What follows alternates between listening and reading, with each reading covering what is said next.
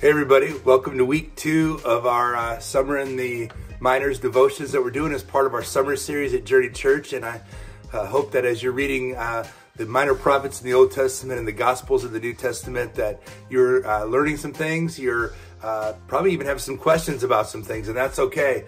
If you ever encounter a passage that it's really kind of like you're like, what in the world is this about? I'd love to talk to you about it, so feel free to reach out or to catch me on a Sunday and let's talk a little bit about it. We want you to grow in wisdom as you engage with the scriptures. This morning we were reading from Hosea chapter 8 and Matthew chapter 8, and the scripture that I highlighted was from Hosea 8, chapter 8, verse 4, and it says this: "The people have appointed kings without my consent and princes without my approval. By making idols for themselves from their silver and gold, they have brought about their own destruction."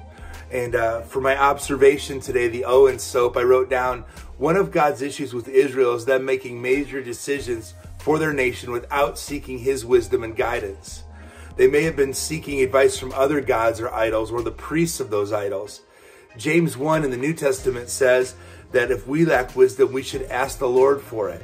God saw Israel's decisions as another rejection of himself.